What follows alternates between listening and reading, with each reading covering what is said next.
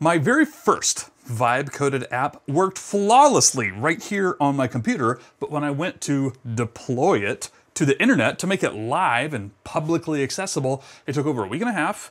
It was a massive headache. I got error after error. In this video, I'm gonna walk you through how to deploy your app, your website, live on the internet, custom domain name, everything. First, what does deploy actually mean? What does a host do?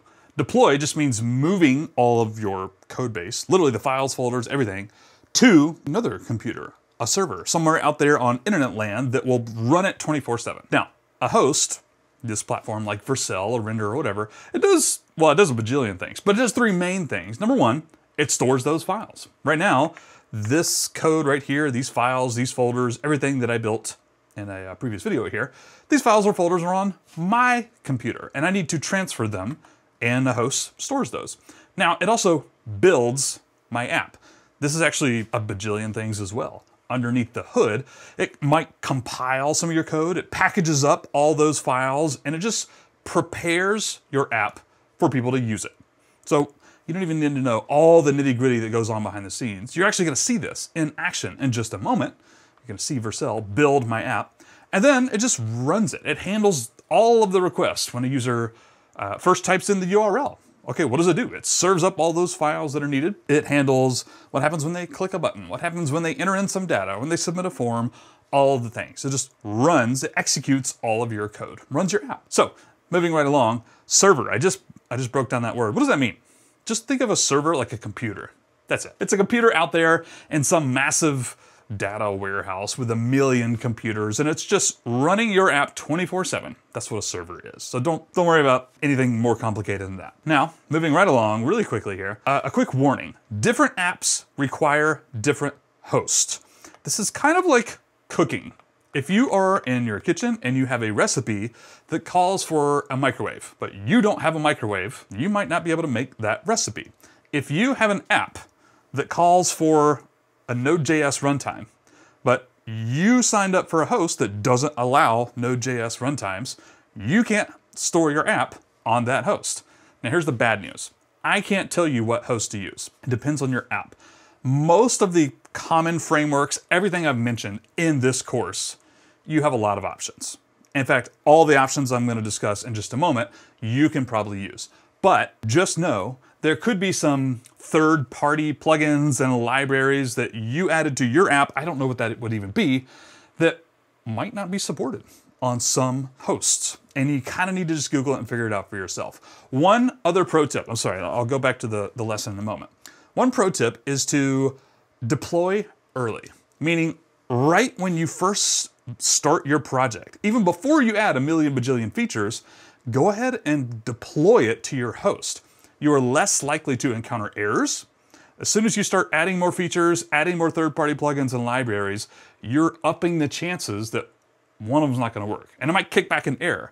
And then you'll be able to see what it was.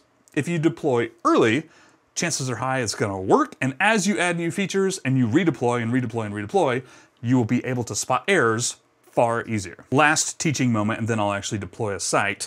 You'll see these terms thrown around a lot. Static, and dynamic. For example, Cloudflare Pages only does static websites. Static sites are just exactly the same for everybody who lands on the site. All the users, readers, whatever that is. If they land on your site, it's exactly the same information. It's actually pre-built, meaning the host, Cloudflare Pages, for example, it takes all your files, your folders, it builds your app, and then it just serves the exact same thing for every single person. But what if you have users who log in and log out and submit their data and they, I don't know, do something that's stored in a database? Your site is different for everybody or could be different. That's a dynamic site. It's generated on the fly. A portfolio website with 4 pages on it that just showcases some of your projects, that's probably a static site. A full-fledged app with log in, log out, people can pay, people can go in their dashboard and change things. That's a dynamic app. Okay. So let's deploy that demo project I created a video or two ago. I believe it's called Vibe Test 2. All right, I renamed it something different. I've already pushed it to GitHub. That's important to note right here. Test to delete, that's my GitHub repo. So the first thing, go sign up for your host. I will give you some options in just a moment. I'm going to use Vercel for this video just because they have a great free plan. Connect it to your GitHub account. I should say that first. Connect it to your GitHub account and then start a new project. And then we'll connect it to our GitHub repo. So this sentence is a little weird right here. So it probably prompts you this when you first sign up. I'm already logged in, of course, but you can go to your account settings and somewhere in here, you will be able to connect to GitHub. There it is right there. I already got some connection right there. So after that, you will go and create a new project. This is not the wrong account. There we go. Okay, so I'm gonna go add a new project right here and then select your GitHub repo. It's already connected. By the way, if you just click this, this would probably allow you to connect a new GitHub account right here.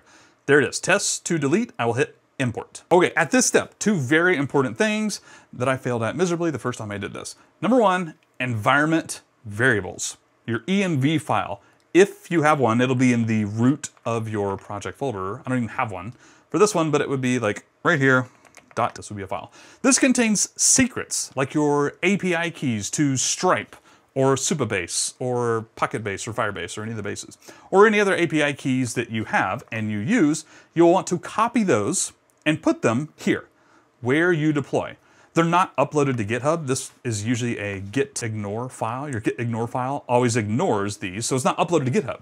So Vercel is not going to have those by default. You have to give it to them manually. Copy everything in the file and just paste it right here. It'll automatically split them out. Most of these platforms will.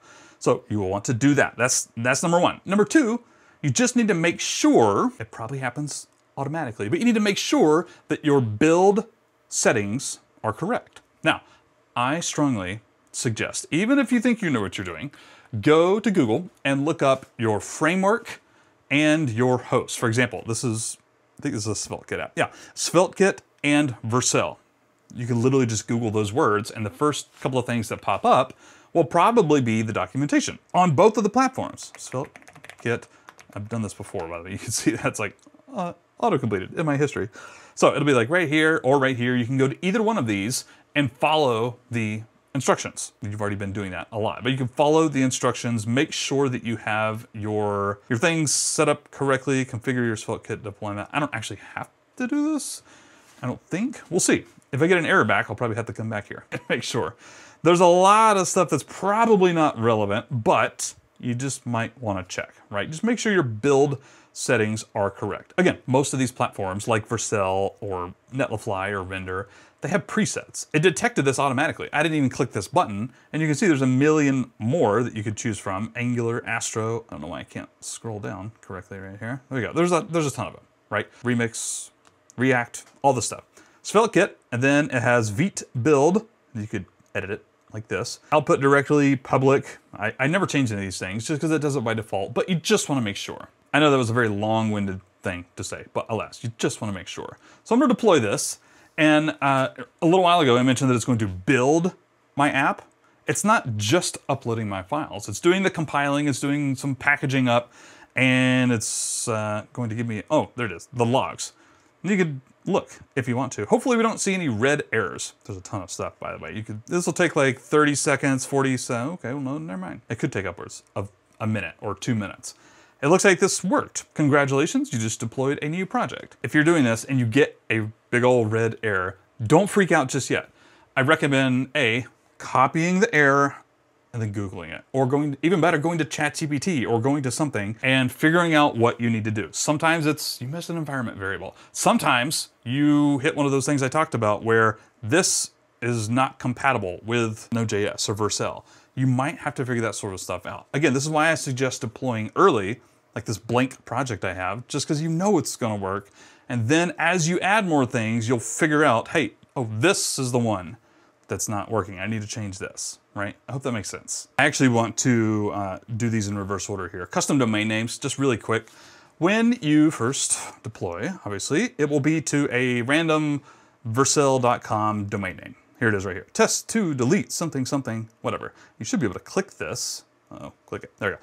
You should be able to see. There it is. It's working right now on this URL. Custom domain names, here's what you do. Number one, you buy your domain name. You don't have to do it on Vercel. You could use your Namecheap or Pork Bun or a million bajillion other ones right there.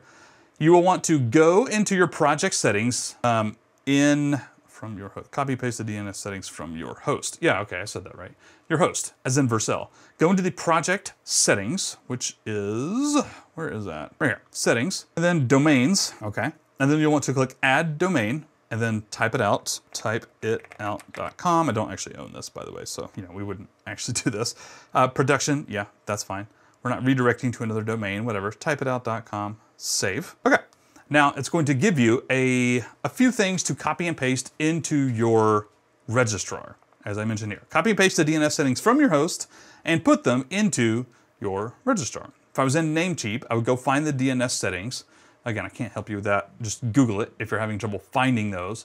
But you will see A records, text records, TXT, text records, CNAME records, a bunch of different records. And they look like this. Hang on, oops, here we go. They look like this. There's like a type, a name, a value. Sometimes there is something else in here as well. Proxy, disabled, doesn't matter. So basically, you'll create an A record. The name will just be @ this is the copy button. And then for the value, you'll put in this IP address right here. You just copy that and then put it in there. And then this one is a CNAME record, which is kind of like a redirect. www is what you put in the name field, and then value, you put in this crazy Vercel thing right there. You put those in there in your registrar, Namecheap, GoDaddy, or whatever. You hit save, and then it takes like 20 minutes, sometimes upwards of an hour or two, and then it should just work. And then you should have a custom domain name. Last thing, some platforms that I have used and recommend. First, if you have a static site, and you know it's a static site, it's very simple, a portfolio site, maybe you have a couple of blog posts or something like that.